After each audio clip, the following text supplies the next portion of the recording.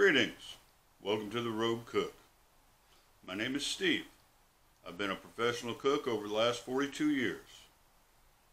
I don't call myself chef. It's an abused title in America, and according to the Culinary Institutes, it's an earned title. So basically, anybody that wants to can call themselves chef. So I do not. Besides that, chef is just a French word for chief. It only refers to the management. So, my first introduction to cooking, I was about 7 years old. I told my mother I was hungry. She simply pointed a finger and she said, "There's the kitchen," and started to teach me how to cook. Then at 17, I started to do short order cooking on weekends in a local breakfast deli kind of place. And from there, I've been all over the place. I did barbecue cooking in Key Largo, Florida. I did steak work in Columbia, South Carolina. I was a sauté cook in Greenville, South Carolina. Then about 22 years or so back, I was working in a casino in Oregon. And in places like that, it's common that culinary students that are getting ready to graduate, that are in the last few weeks of their training, are sent out to various businesses to get some field experience, a little hands-on training. It was there I was working with a young lady one night, and it was quiet, and we were chatting, and she asked me what culinary school I went to. When I told her I had not, that I never went to a culinary school, she stuck her nose way up in the air, and looking down it at me, she goes, "Oh, you're one of those rogue cooks." I thought about it for a second or two, and I smiled, and I said, "Yeah, I like that.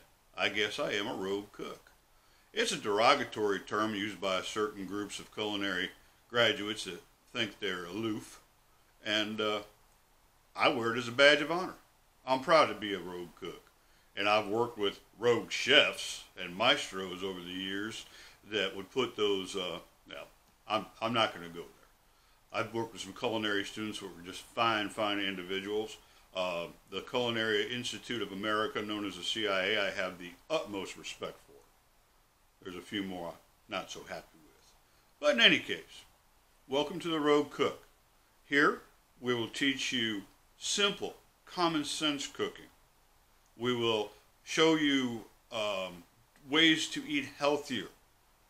I can show you how to shop better, cheaper. I co-authored a book with one of my brothers. He was a truck driver at the time.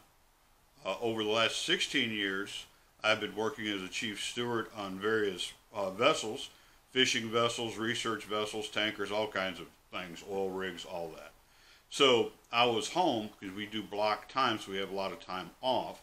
And I was home, and he was on the road driving truck, and he kept calling me for advice, because he didn't want to eat fast food crap. We live basically salt-free, and this was an issue. Plus, it's really, really expensive to live on fast food.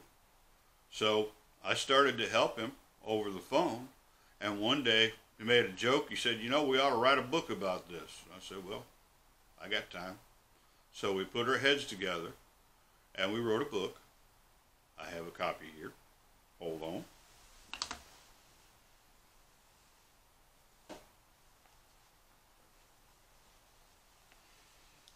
Obviously, I wasn't prepared. So, yeah. Trucker's Survival Guide to Eating In.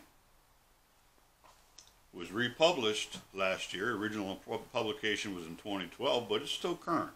And it's not just for truck drivers. It's a self-help kind of book. Shows simple things, simple ways of cooking, common sense stuff. And it's very affordable. I think you can get the Kindle download for $2 or $3.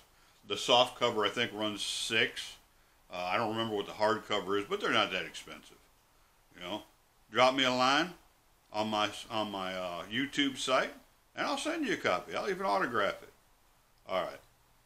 But the bottom line here on the Rogue Cook, you're going to learn how to have simple, healthy culinary fun. You're not going to hear a whole lot of fancy foo-foo words. I don't give a tinker's damn about a garnish. I'm not going to slop food on the plate, but I will make it as presentable without going over the top.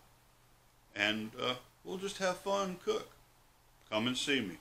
We'll share ideas, swap some lies, have some fun. So, good salivations to everybody. Thanks for stopping by. Eat well and be kind to one another.